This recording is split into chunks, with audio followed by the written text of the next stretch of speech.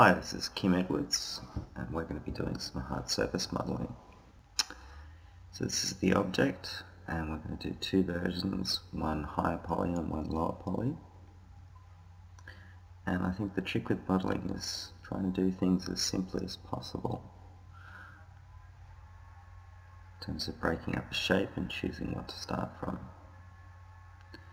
So here I'm just turning interactive creation on, so I can just eyeball create a 10-sided cylinder in the right spot. And then I'm making a duplicate of that, Control D, and then on the duplicate I'll change the radius to be bigger. You can see I've got X-ray mode on in the viewport, so I can see through geometry through to the reference. And I've got two objects now.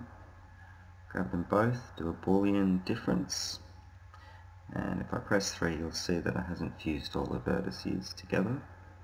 So I'll just drag across it and go to Edit Mesh, Merge Components to join them back together.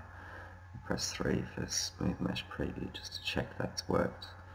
Now I've got Symmetry on in my tool settings, just turn Symmetry on, just underneath your soft selection panel, and just using snaps just to line everything up together. A good trick in Maya is when you're doing snapping, so these snap to point, for example, you just want to snap something on a particular axis. You can just drag the corresponding axis, so the blue, the Z, or what have you, and it'll only snap and move your object on that axis. Now I'm going to open up the modelling toolkit. I'm just using the extrude there and dragging my middle mouse left and right, and pressing D to toggle editing the pivot point, making a duplicate, rotating it around for our second piece.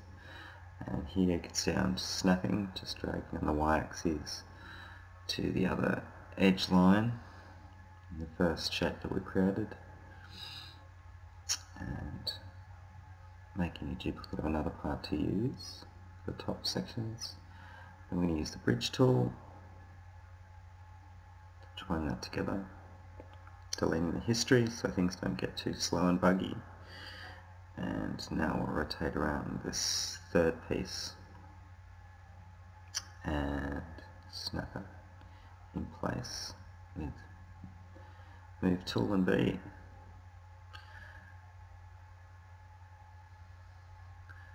Now you can see here that symmetry is causing a problem, so I'm turning it off.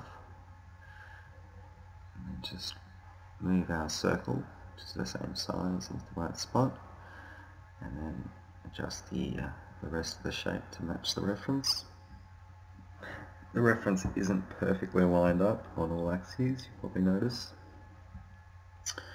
That's still workable.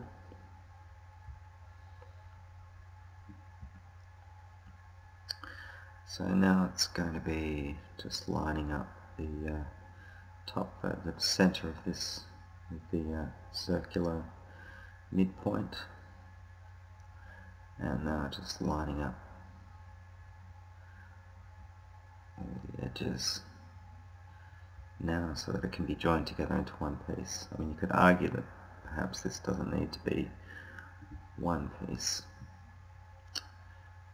That's what we're going to do nonetheless. So just snapping things in, I use the Insert Edge Loop tool, set it to multiple edge loops here, just to create some extra loops in there, and then snap them in line.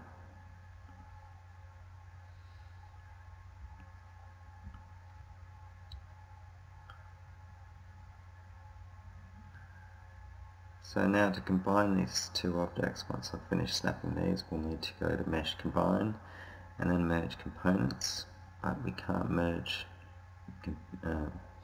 components if there's faces in between them, so I'll have to delete them. There's a handy little selection constraint in the modelling toolkit, which is Select by Angle. I'm using again here,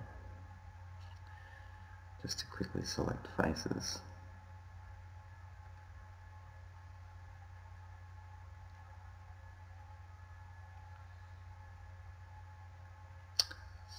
combine, delete the history, merge components, and now we'll just mirror the object, so we'll use mirror cut in this case, and hold J to toggle discrete rotation, delete the history and delete the cutting plane. Go into smooth mesh preview just to check everything looks hunky-dory, so to speak.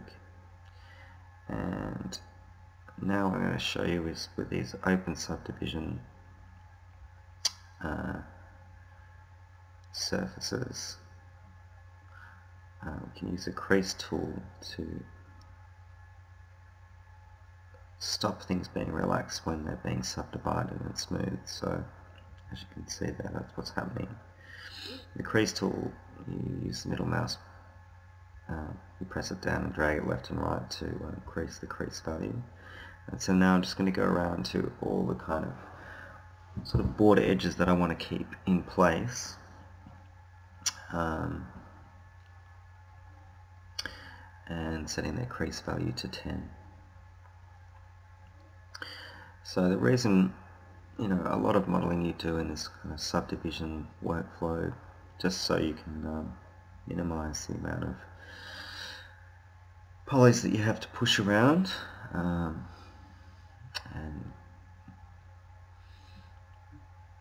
that's what we're doing here.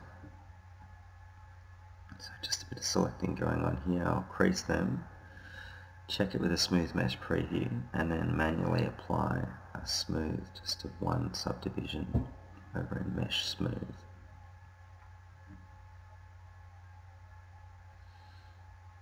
So that's a preview of what it's going to look like.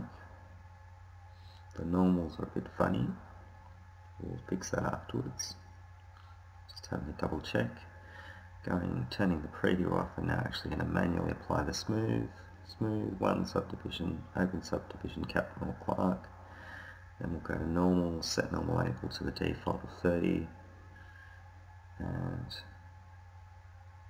it's pretty much done. So now I'm just going to do a bit of cleanup, just remove some edges that we don't need, just to keep it lowish poly. I mean, we've got lots of circular shapes which need more edges to define them so they're not so blocky. And you can see I've ended up with a real cluster of faces in that sort of central area, which might have been able to be avoided if these weren't one fused piece, but still have to have quite a bit given that I've got these curvy shapes in there. So just going in, pressing Control Delete to delete the edges and the vertices in this kind of cleanup phase, and just duplicated it, and we're now going to make a higher poly version just because it's a little bit blocky still.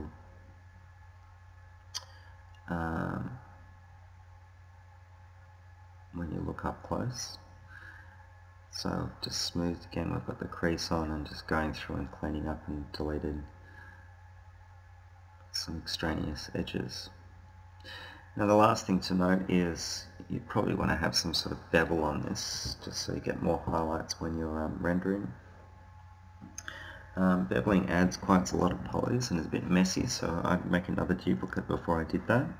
And also most renderers will have a solution to bevel edges just in rendering. So in Mentor you can find a round corners texture that you can use.